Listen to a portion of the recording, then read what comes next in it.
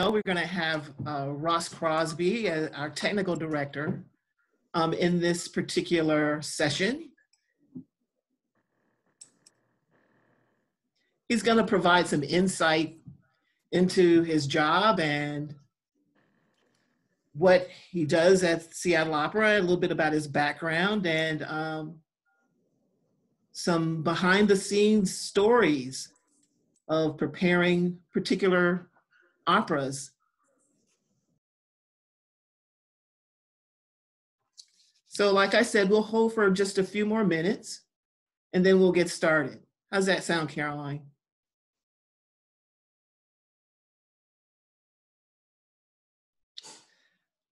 Well, again, welcome everyone. Ross, you might want to take off your mute. And I'd like to introduce Russ Crosbie. He is our technical director. My name is Glenn Hare, and I am the Senior Communications Manager at Seattle Opera. I've been with the company almost 2 years, but Ross, you are, I think, just about a year into being the technical director at Seattle Opera. I think you came in right when we moved into the new building. That's right, I did. In January of 2019 was my first day. Technically my first day was New Year's Day, but it was a day off, so I got started on a holiday. Yeah. First, let me say it's really nice to meet everybody virtually and to see so many people's faces, and certainly to see some of my colleagues' faces. We miss being in the same room and in the same building together, and it's nice to meet virtually so many other people. I'm excited. A lot of people came. I wasn't, maybe nobody would show up, so. Russ, tell us a little bit about your background, how you came to Seattle Opera. How I came to Seattle? Let's see. Well, I was raised by theater folks and artists. My father's a musician and my mom's an arts administrator and a director and all kinds of things. So I was sort of dipped in the performing arts early and I went to college. I went to George Washington University in DC, and I majored in theater, technical theater and design, and left DC, and I worked in New York City for a number of years doing lighting design assisting work, and I did some tech work on Broadway, things like that. Moved back to Washington, DC, continued to work, and then my wife, Rachel, has family out here in Seattle, and we decided together to move to Seattle in 2015, and we did that, and I started working for the Seattle Opera in January of 2019. When I first moved out here, I did some other work. I worked for a museum design company as a production manager, and then I saw this position was open, and I thought it was an amazing opportunity to get to work on the projects. I mean, Seattle Opera has a national reputation as being an excellent company, and I was thrilled with the opportunity to work here. So now I've been here at the Opera almost a year and a half, and I live here with Rachel and my brand new baby daughter, Lydia. Oh, well, congratulations on the new baby. Thank you. Right. Thank you. So tell us, what does a technical director do? It's kind of a vague kind of job title, but I'm sure you have specific things that you do. That's a good question. What I do, I'm responsible for, I supervise the 5 of the backstage technical departments, basically. So the scenery, the scenic department, lighting, audio, video, if we have video for any particular production, and what we call the prop department, which these props are anything that singers or performers touch and handle that doesn't fall under the costume department. And it also covers things like furniture. So physical items, anything that the performers aren't touching or wearing that create the world of the opera or the world of performance.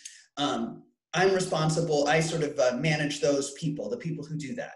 And really what my job is I'm kind of a go-between between the artistic team for the project and the technical team. So I take the image and the vision of the artists, the designers, and the director, and I make their picture in their head happen on our stage, or at least I try to. I get as close as possible. So I'm really sort of a conduit between that. I'm an implementer. And I have a lot of, mostly I rely on the folks who work in the departments I supervise as subject matter experts to really support that process. But I'm the go-between conduit. Does that make sense? Right. So you're sort of the person that takes the concept and make it reality. A little bit, yeah, yeah. Well, I want to welcome everyone who's coming into this Zoom chat right now, and to also let you know that I think throughout the city, the internet has been a little glitchy, so be patient with us as we work through some of the technical difficulties in this digital world that we now find ourselves living and working in. And I'm talking with Russ Crosbie, our technical director at Seattle Opera, and I'm Glenn Hare, and I'm the senior communications manager at Seattle Opera. As we move forward, now in the perfect world, Ross, I think that everything would go quite smoothly. The sets would come in on time, the load in would happen without a glitch, and 2 or 3 days later, everything's perfect, the dress rehearsals happen, and then there's a perfect performance run. But in the real world, is that the case most often, or do you come into challenges and obstacles? Yeah, well, I would say, let's talk, can we talk a little bit about the process and then Sure. get there? Does that make sense? Sure. So on a typical, opera theater, I think, really, there's so many people involved in producing an opera. It takes, there's so many different people and so many different departments and different sort of stakeholders, from orchestra to your main singers to the chorus. And then there's all the things that happen backstage. And then there are the design teams and the director and costumes and makeup. And then after you get all of these elements that need to sort of fall in place and work together to create the beautiful final product. And then once you get all those elements together, you need somebody to tell us all when to go on stage at the right time and when to go off stage and how things need to work together. Just somebody who's in charge of making sure that we're all safe and everything, this sort of artistic vision, like the picture is executed properly. And that sort of work group is the stage management work group. So there are just so many different pieces and parts that need to work together to create the picture. And so we all have to sort of manage our own section. And my section is, like I said, the scenic, the set, the lights, the props, that kind of stuff, the technical elements. And so when we get to the beginning, like when we first start planning something, what I do is I sit down and I get all the information that I can about a production. If it's been produced before somewhere else, I'll get all of their previous running work, I'll get photos of the show, and I'll take plans like scaled blueprints of what the set looks like, and I'll look and see, there are often archive videos and photos, and I compile all of this information so I can sort of wrap my brain around, what is this play? Like, what is this picture? What is this world? How are we gonna make this happen? And then I have to figure out, what would it look like for us to take these pieces and parts and put them in our stage, in our theater, in McCaw Hall. So once I get all of the pieces and the information, I take and I make our own set of blueprints. I take all of it, I put it down in a blueprint, a scale drawing of McCaw Hall. And I check to make sure, first and foremost, that everybody who's sitting in the theater is able to see what they need to see all the entrances and all the exits, and make sure they can see where the neat scenic tricks are going to happen. And if they can't, then we make adjustments to the set and the lights and everything else before we get into the theater, so we can make sure that it'll work. So that's the first thing. It's called a sightline study. That's the very first part. And then I look at what needs to happen. Like for Rigoletto, sometimes there are things that move up and down and fly in and out for scene changes. Sometimes there are special effects. Sometimes there are like complicated video elements. So I look at all the different elements and I try and figure out how we're going to execute that in our space. What resources do we need and what is the best way forward? So I try and answer all of those questions, and I put together a package of paperwork that will hopefully communicate to the other members, the other stakeholders, the other folks who are working on the project, what my idea and what the plan is for how we can make these technical elements work in our theater. And then I sit down and I have a meeting. I have a meeting with the stage manager, who's in charge of pretty much the stage operations and moving, executing once we get into the theater, and she manages the rehearsal process. And then I talk to my department heads, the head carpenter and the head electrician and the head prop person. And I share the details of my idea, my plan, so that they can look at it. And then we all talk about it and we refine the plan. They help me come up with more efficient ways to do it or better ways to do it. Or they come up with things that I didn't think about and they share that, and then I go back and we all refine the plan. And that is usually what happened. That part where we're all refining and figuring out what the next step is, that's usually the first day of rehearsal. In my time at Seattle Opera, typically we will rehearse 2.5 weeks before we start to go into the theater at McCaw Hall. So several months of planning and working on putting things together and making sure we have paperwork and we all know what's going to happen and getting everybody on the same page. And we have meetings and meetings and meetings, like 3 or 4 meetings over the course of that process to make sure that we are making the cleanest, most efficient, sort of easiest plan to make everything work. And then we get into the theater, and then there's the first day of the load-in. And the first day of the load-in is when we take all of the set pieces and all of the lights and all of the audio equipment and all of the video things, and we have sometimes 50, 70 people all on the technical department that converge onto the stage, and we set everything up. We set up the set, we put up the lights, we make sure everything works, and we point it all at the stage. And that process takes about 3 days, and they're usually 12-hour days. How do you keep folks from not running into each other? Is there some kind of choreography to the load-in? There's definitely, an order an order of operations. Okay. So not so much, we have to be careful not to run into each other, be aware of our surroundings, but I think there are more efficient ways to put things in place. Mm-hmm. So it's sort of like if you're walking, you want to make sure that you don't put things in your path, mm-hmm. and in the right order so that they can. It's like when you're putting on your clothes, you don't put on your pants before you put on your underwear, right? Yeah.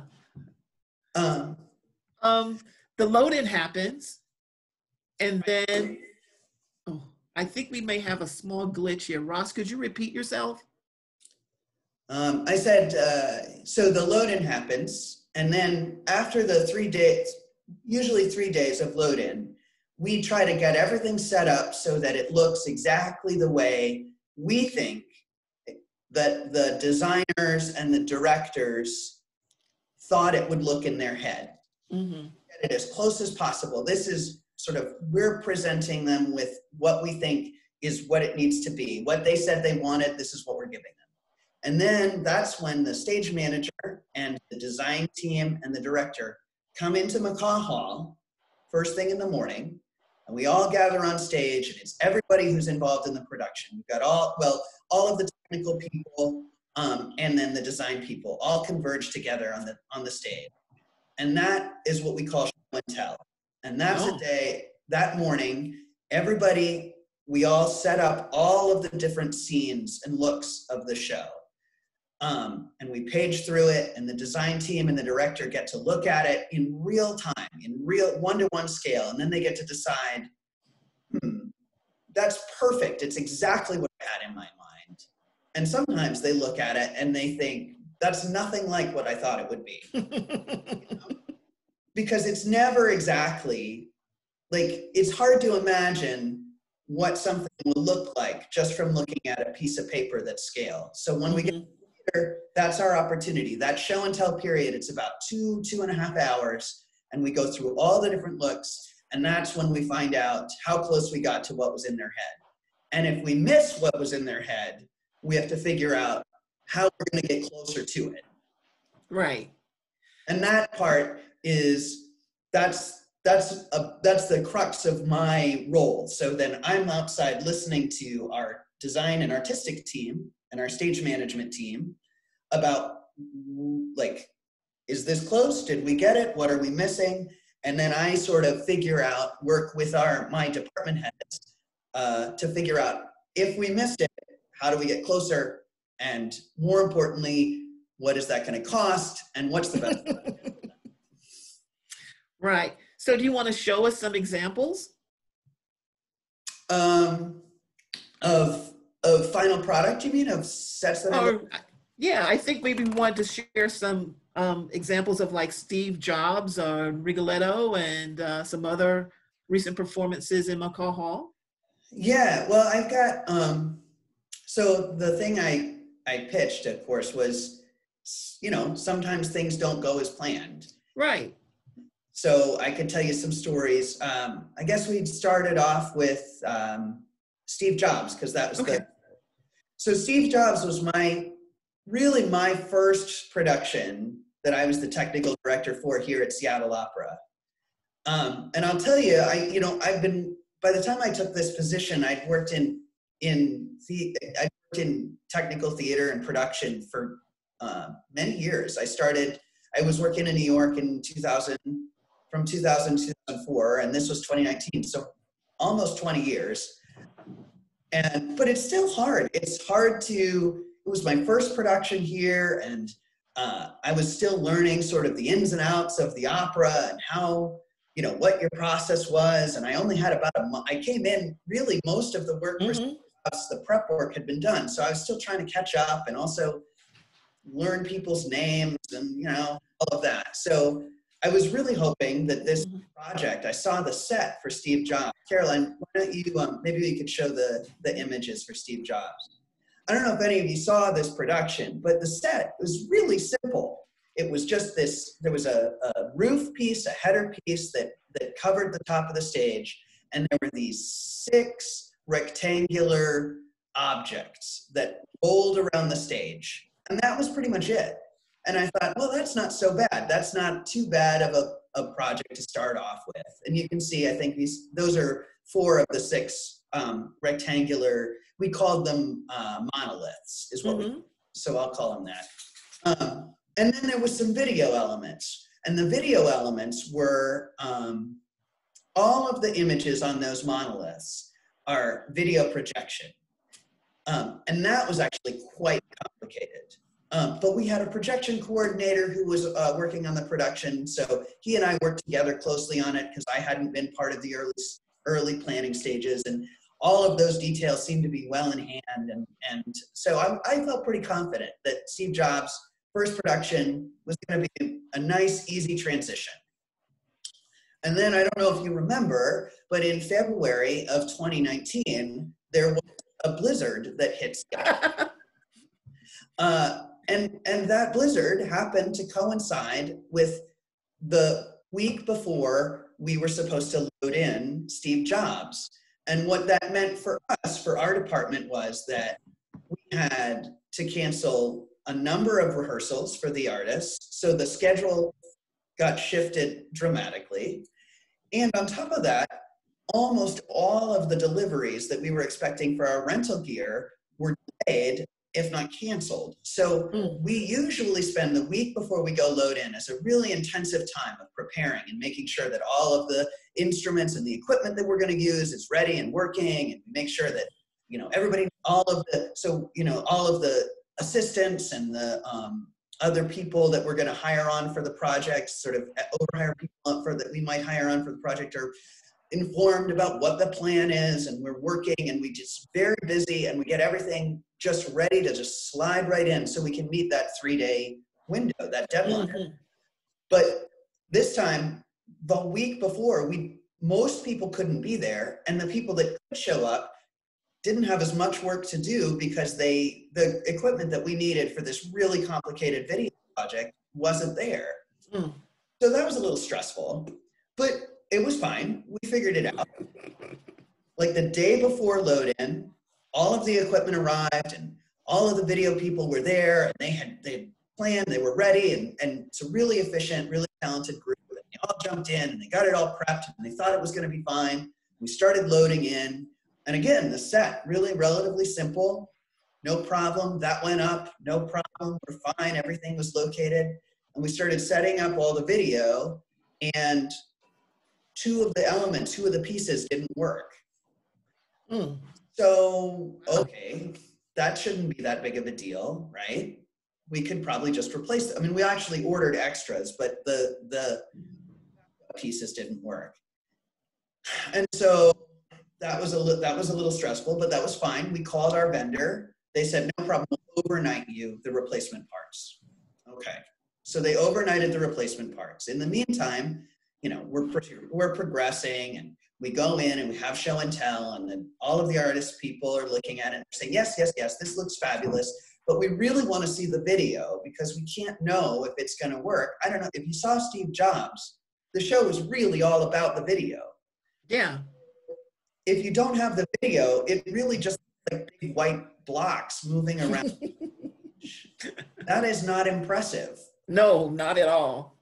And we wanted to be impressive, especially if you're the new technical director for the Seattle. You're really aiming for impressive. Do you know what I'm saying? So, so now I was like, okay, fine. So I'm like, don't worry, everybody. We're getting the replacement parts. So the next day came and we got the replacement parts. And we happened to also have, because this is such a complicated show and the video elements were new, and we had a representative from the rental company that we got the equipment from who was there, and he was an expert on the program, and he was going to support us while we did it. And so great. It was going to be great. So we got these replacement pieces, we replaced the parts, and then it still didn't work. Oh my goodness. Yeah. So now I'm like, I'm starting to feel concerned, right? We replace the parts and it still doesn't work. And then the representative from the rental company is like, oh, we got a new theory. Actually, we think it's actually not that. We think what's going on is there were these beacons that are, so the way that Steve Jobs' video worked, those big monoliths had these little receivers in them, basically. Oh, wow. Receivers were communicating wirelessly to a separate system that was basically sending information to the projectors to let them know where they should focus their lights, so that Right. you got the effect of the thing would move and the image just traveled with the monolith. And apparently there was the receivers for those, there were two of them that were not working and they were broken. And I was like, okay, so we need to get two of those. We need to replace those. Can you overnight those? And they said, well, we don't have any more of those. Oh, no. And I said, okay. So then what do you mean that you don't have any more of those? He's like, well, we just don't have any more of those. I was like, well, someone has to have more of them, right? So we just need to find them. I mean, it's a big country, certainly. It is a big country. Right? And so at this, and I'm talking to the guy and he's like, well, let me call we'll see what we can do. We'll see what we can do. I was like, okay, great. Perfectly fine, confident that it'll be solved. So we sit back down, and then I get later that day, I got to talk to the guy. He's like, okay, we found two more, and they're in Texas. And I said, great. And he's like, but they're not able to send them to us until tomorrow, which happened to be, I can't remember the exact days, but whatever day they were going to send them to us, they were going to overnight them that day, and they were not going to be able to be delivered until the following Monday, which happened to be a holiday. Oh, Yeah. Okay. Well, the complicated thing about having something delivered on a holiday to the Opera Center is that there's no one at the Opera Center on a holiday. I think it was, what's the President's Day? It was President's Day. Well, no one was going to be there on President's Day. We can't receive a delivery on President's Day at the Opera Center. And I said, no problem. You just have them send it to my house.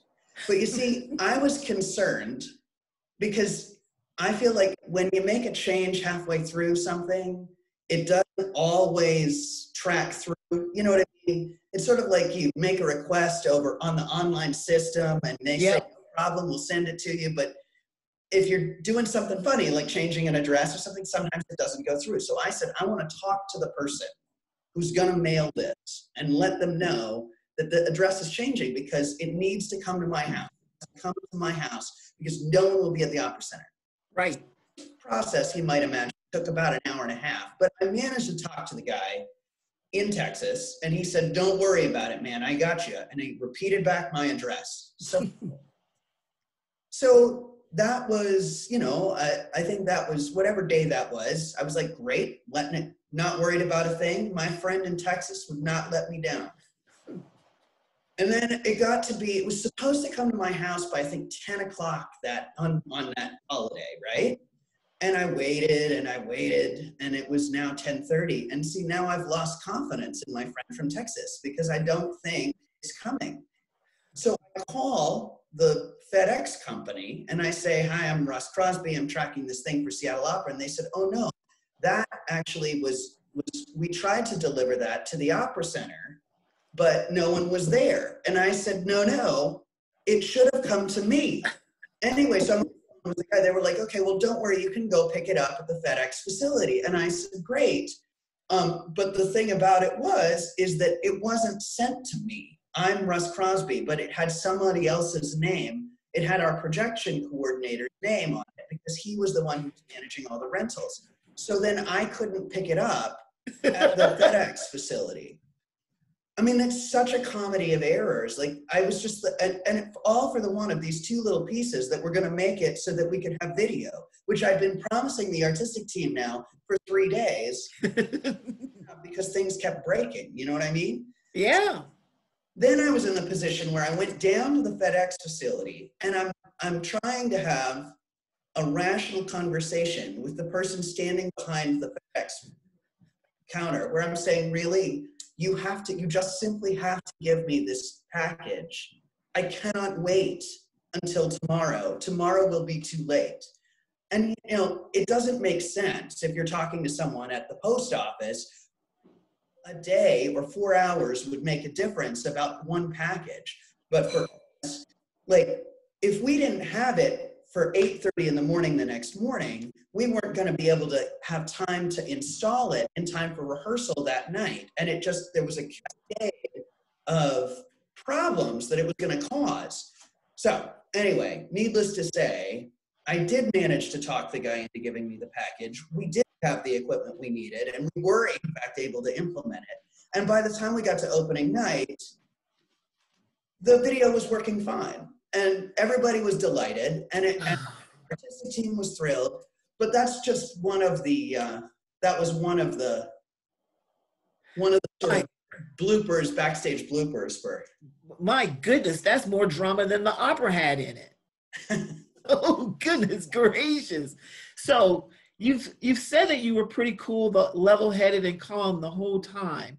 But to be honest, were there moments when you just thought you would just scream your head off or pull your hair out or I don't know?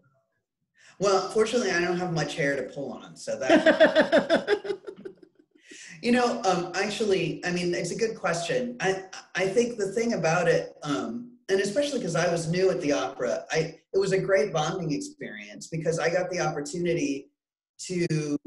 I got the opportunity to really problem solve and work with this group of people who are exceptionally competent and exceptionally creative and really willing to like keep working a problem to find a solution.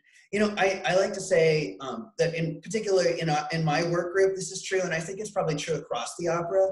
Like it's easy to identify a problem. but solving a problem like is like a real team sport, and Mm-hmm. a lot of really great problem solvers on our team, I think. And so so I feel really grateful, and that was really, it was a nice opportunity for my team to get to know me, and I could, share that I was on their side, like, oh yeah, I'm gonna work this problem. How can I, what's my role in solving it? And I got an opportunity to watch them really shine and do their thing. Well, I want to thank our donors for tuning into this live streaming opportunity here. Again, without your support, even the little things like this that we're doing to share the inside knowledge of Seattle Opera would not be possible. So again, thank you so much. Ross, you've talked about Steve Jobs and how it was a simple set, but Rigoletto was a totally different type of production. I mean, you had huge set pieces. I remember clearly that large chandelier hanging in the middle of the set. Tell us a little bit about how that production came together. That was a fun show.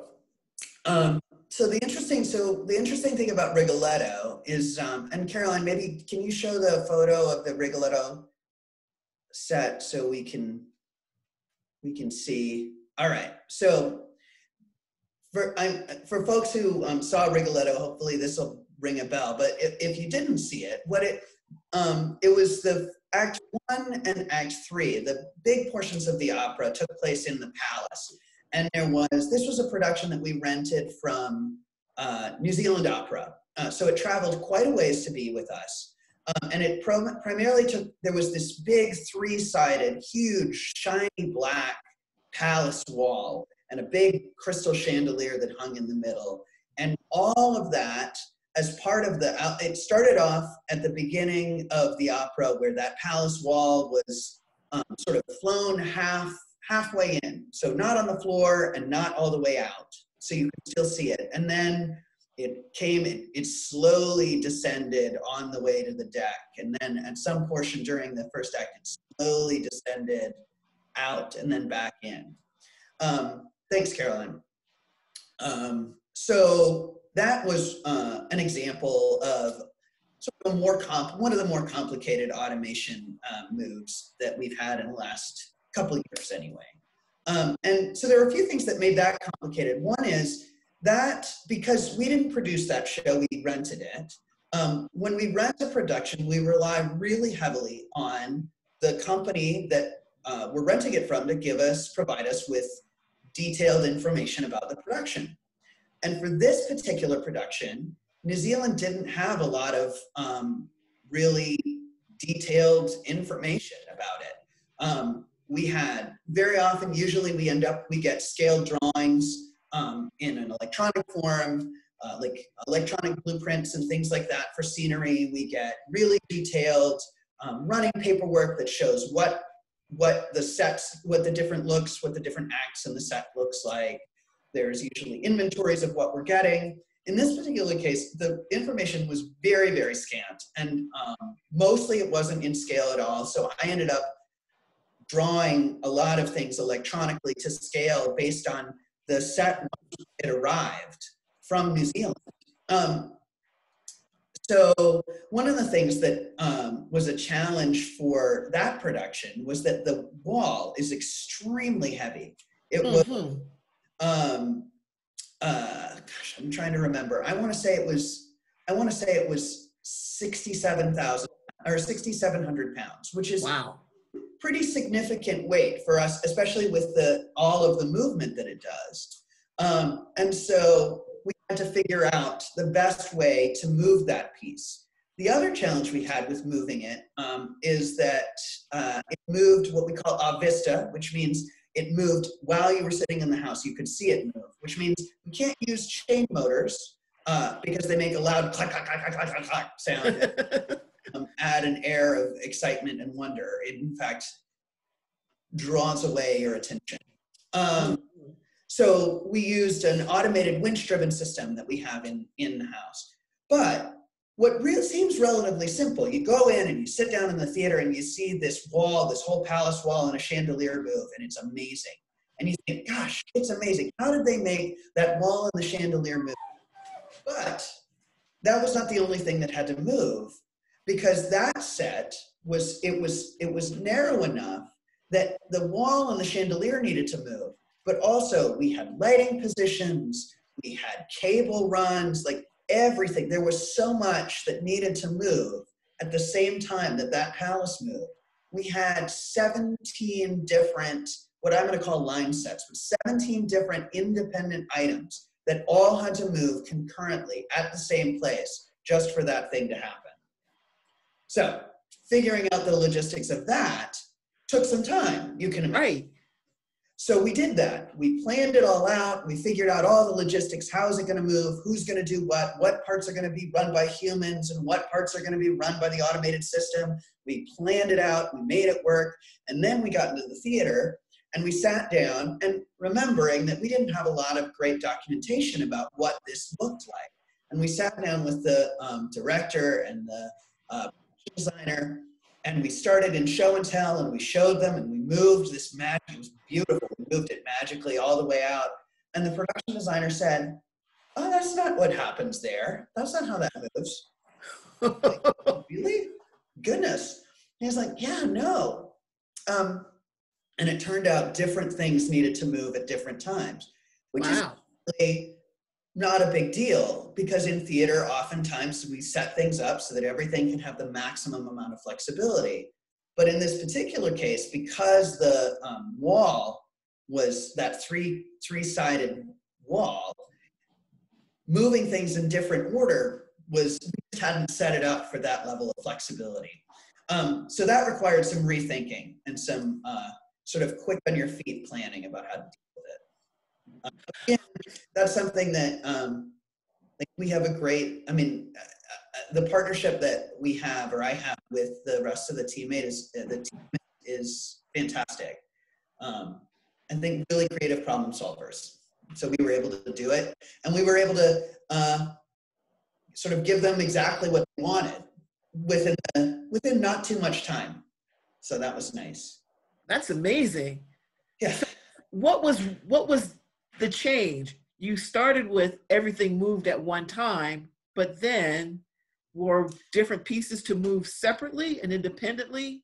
Yeah, so we started off with everything moving at the same time, but what ended up happening was there were 2 downstage video screens that we had hung Right.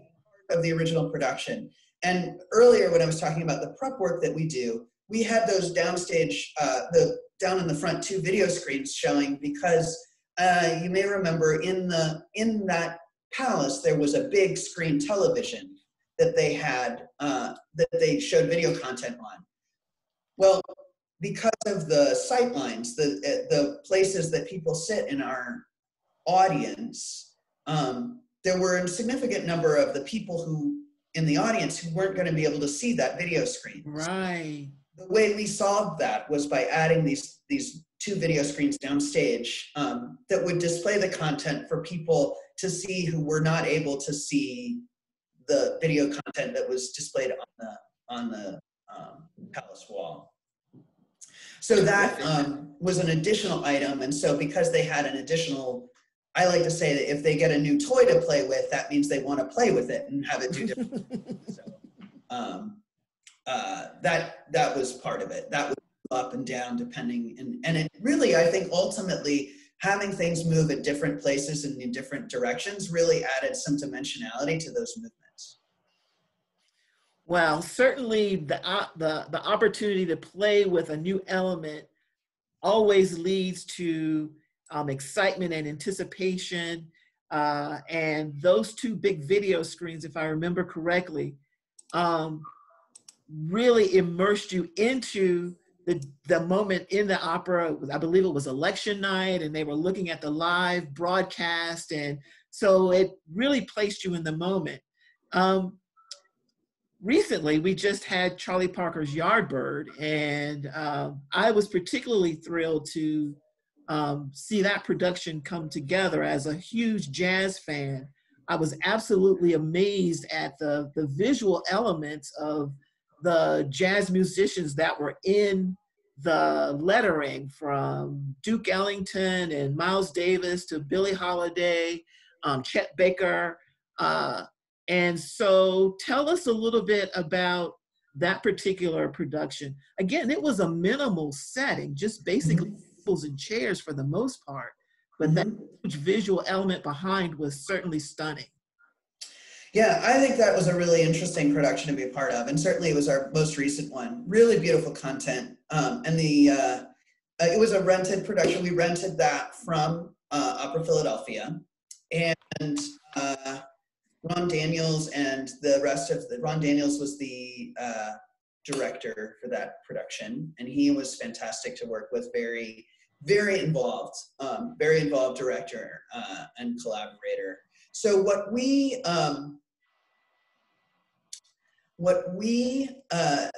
it's interesting. So Yardbird was like you said, a really minimal set, and their concept was that they really wanted to see the elements of the theater, the backstage, and they wanted to like make it feel like you were really sitting in a jazz club or could be inside a jazz club.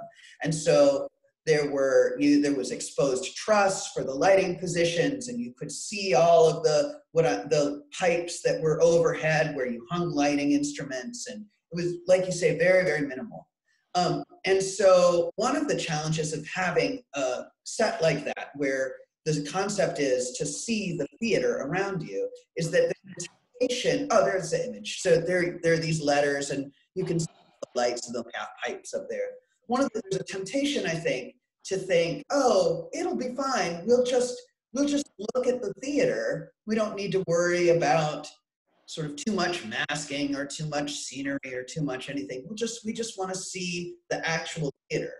But the truth is, nobody really wants to see the actual theater. Like, you don't want to see, I mean, there's an idea, an image in one's head when you imagine what backstage looks like. And that's really the visual element that people want. So one of the challenges is, how can we make our theater look and feel like the idea of what a theater might be when you don't have a lot of scenic elements to work with? So in this particular production,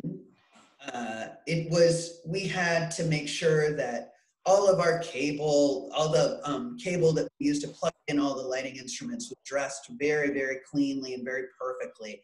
And we had to make sure that any of the elements, all those letters that flew in and out, all of them needed to have a pipe, that all of the pipes trimmed out at exactly the same height, which meant that we needed to make sure that all of the things that we had that we would normally have that are not part of the production needed to be in view. I'm sorry, I just No, I think I understand what you're saying. It's sort of like when you clean your garage or something. You know, you might have guests coming over, and you want to tidy it up, but behind the tidiness is chaos. So what you're doing is dressing the chaos, all of the stuff that you don't want people to see, in a way that makes it look nice. Right, exactly. Yeah, it's like you want people to see a working theater, but you don't want them to see an actual working theater. Right, exactly. You want it to look effortless. Exactly. Yeah. We had, and it was interesting too, because the Yardbird was also the show that we had our gala at the same time. So an extra layer of equipment and infrastructure that typically we would just add into the regular, like, lighting. We would add lights onto whatever the show lights were for our gala to make sure that we had lights for that, but we couldn't do that on this show, because every element, every single technical piece, all the equipment was part of a visual.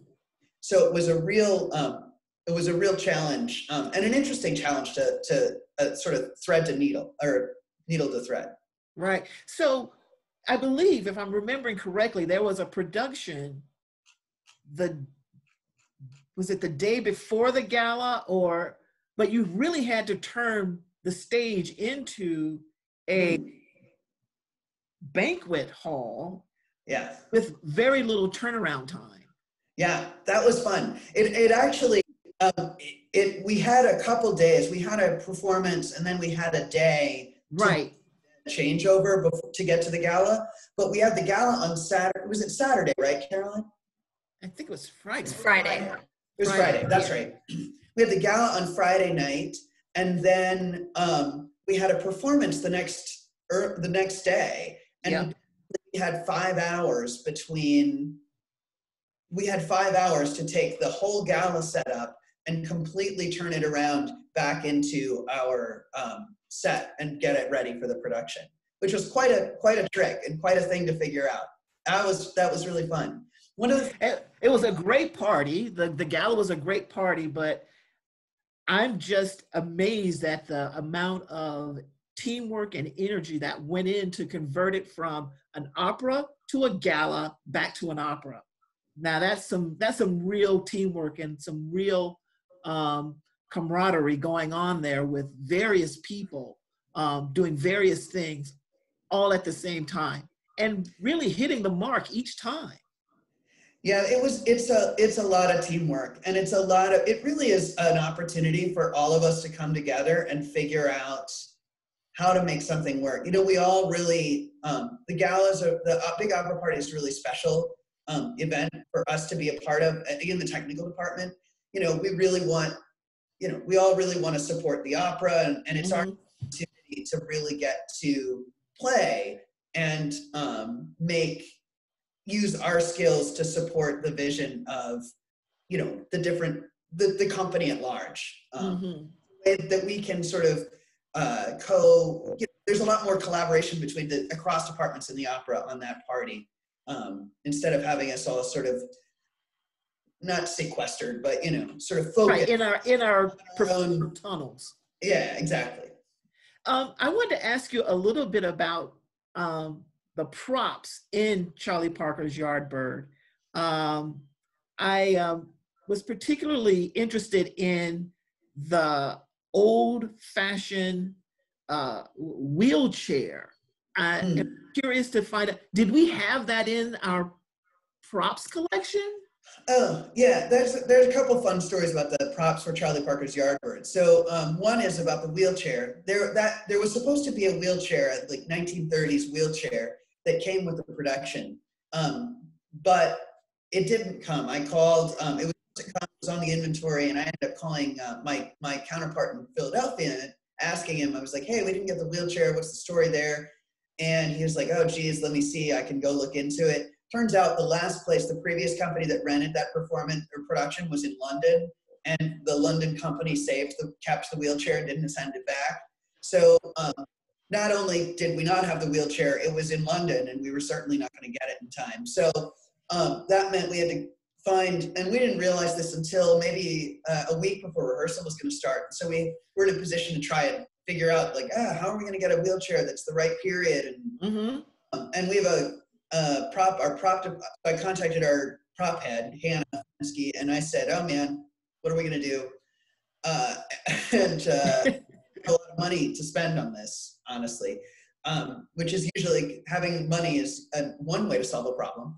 But we didn't have a lot of that. So I said, "What are we going to do?" And she said, "Oh my goodness, you're not going to believe this, but she'd just gotten a call, an email from a person who had a storage locker that she was cleaning out. And she's like, 'Oh, is there any chance you're interested in any of this stuff?' And she snapped pictures of all this sort of bizarre mix of items that this person had in storage that was looking to give away. And would you believe one of them was a 1930s wheelchair? I believe it now. And I was like, well, that is amazing, and I would like to have that. Yes, please." And so that's how we ended up with the wheelchair, is this random connection who was able to help us, and it worked out great. And another thing, I'd forgotten about this, but so for Charlie Parker's Yardbird, there's a body, Yep. in as part of that scene or that production, and the image, the head of that body that was actually the face of our Charlie Parker. The performer. The performers, yes. Yeah, and we had two different singers perform Charlie on alternating nights, and so that was an interesting project because initially in the early planning, in sort of the production meetings that we were having, one of the members of the artistic team said to me, "Oh, you know what? I think the director is going to want the actual face of our singers to be on that dead body." And I was like, "Oh, really? Are you sure?" And she was like, "Yeah, I think he's gonna." I was like, "All right, well, let me go check." So I emailed the director and I said, "Oh, Russ Crosbie did an introduction, shared with him some of our plans and what have you." And I said, "Oh, by the way, is your intention to have the image of our performer as the head of those that body?" And he was like, "Oh yes, that's exactly what I would like, please." And I thought, oh, okay, Yeah. how are we going to do that? So this was a great collaboration between Susan Davis, who I think has done one of these, maybe or might in the future. She's the costume director. And I contacted Susan, my colleague, and sat down with her in her office and thought, what are we going to do? How are we going to make this happen? Because I was trying to make it a hair and makeup problem and not a tech problem. But what she was phenomenal. So I worked with her and her team, and they identified that ACT Theater, somebody at ACT Theater has a 3D scanner and a 3D printer. Wow. So what we did is we worked in great collaboration between the craft department and the costume shop and the tech department, the prop department, where Susan and her crew in costumes contacted our colleague at ACT Theater, and we did a test prototype version. One of our staff went down there and had her face scanned, and then they made a 3D model of her face, and we looked at it and we said, okay, I think this can work. And we learned some things about what kind of detail and we were going to need. And then we talked to the prop department about what are the best ways to attach this head, because we needed to remove the head that was there and then figure out a way to attach ours, and so that we could easily remove one and put the other back. Put the other one on. Alternating performances. So I think it was a great collaboration, and it was slick, it was easy, because one way to do that, sort of the more traditional way to do that, would be to take a caster performer's face, and then cast from that mold, and then it would be a lot of painting and a lot of, and this particular production, we just didn't have a lot of money, and mold taking, that's a lot of time for the singers, and it's a lot of labor for our staff, and it was not something that we could really easily fit into the budget. So this worked out to be a really great solution, and a really great collaboration internally. So, well, you'd never know when an angel's hand is going to come in and help out. Either you'll find it in a warehouse someplace across town, or just a block up the street where someone's got a 3D scanner. We've got a question here from one of our viewers wanting to know, are there any particular challenges that you are anticipating in any of next year's productions that you've sort of had a chance to think about and to mull over? Yeah, I mean, right now I'm just really hopeful that we'll get to produce. Sincere hope. Yeah, fingers crossed there for sure. Yeah, I feel optimistic about it. I will say, so one of the challenges that I know that CAV-PAG is our next production. It's supposed to be our production to kick off our season. That's going to be a really fun show. There's going to be some flying. We're going to have some singers that are flying, and we're going to get to drag out some of our track and some of the hardware that we had for the ring. So that'll be fun. It's not going to be the same flying that we had in the ring, but it'll be still fun to have that as part of the performance. There's going to be some fire special effects. That I'm looking forward to that for Cat Pag. And then in January, we're also having a production of, we're planning to do a production of Don Giovanni, which is going to have a turntable. We've got a couple turntable projects coming up. Rigoletto had a turntable in it, and the next few shows we've got, I think Cat Pag has a turntable, and Don Giovanni will have a turntable. So we've got some automation stuff, which is giving an opportunity to really sort of do some maintenance and upgrade some of our, hopefully will be an opportunity to upgrade some of our automation infrastructure. Because I think it will be great to do that. I think looking ahead at some of the future seasons that Ms. Scheppelman has in mind, I think automation is going to play a bigger, much bigger role in some of the work that we do, hopefully. Well, Russ, I certainly want to take this opportunity to thank you. I also want to thank all of our viewers this afternoon. It was wonderful to have you all here. Next week, we will have Susan Davis as our on-screen guest. As Russ mentioned, she's the director of our costuming department and has wonderful tales to share about what happens in her area, from original sketches to building wigs, makeup, all the accessories that go into costuming. So that should be very, very interesting. And lastly, I'd like to thank you, our donors and subscribers, for helping us do what we love to do, and that is to share this great, great art form with the community and to bring us all together. And we are certainly looking forward to that chance when we can do that again. So again, thank you so much, and have a nice weekend. Thank you. Nice to meet you all. Stay safe and healthy.